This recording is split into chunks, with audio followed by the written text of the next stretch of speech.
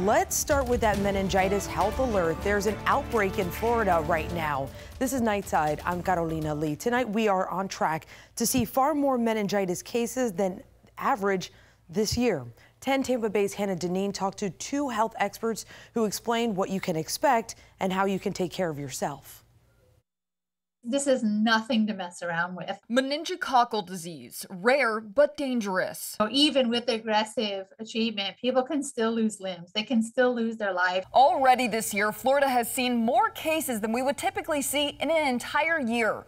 According to Florida Department of Health data, this year, 21 cases of meningococcal disease have been reported from 10 counties, with Orange, Leon, and Lake counties reporting the most.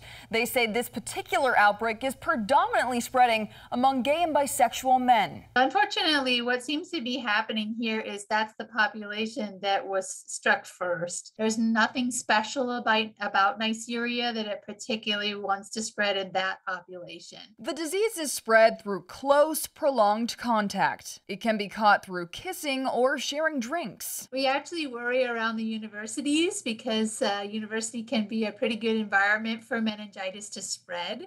At the University of South Florida, where Roberts teaches, a 19-year-old student died in 2007 after contracting the disease. 10 Tampa Bay spoke with her mother at the time. It's just she was ripped from her life. And you can't, you just have a hard time accepting that. Meningococcal disease is vaccine preventable. The number one prevention is clearly vaccination. Dr. David Berger is a board-certified pediatrician who says kids should get the vaccine around age 11 or 12, then boosted at 16 or 17. The pandemic may have put some people behind on their shots. A lot of people missed their checkups and stuff like that during the 2 years. So even people who were wishing to vaccine, a lot of kids are also behind because of that. In addition to local healthcare providers, your local Department of Health offers meningococcal vaccines. We want to stress this is a rare but potentially devastating disease. Early symptoms of this disease includes fever, headache, stiff neck, nausea, vomiting, light sensitivity, confusion, and rash.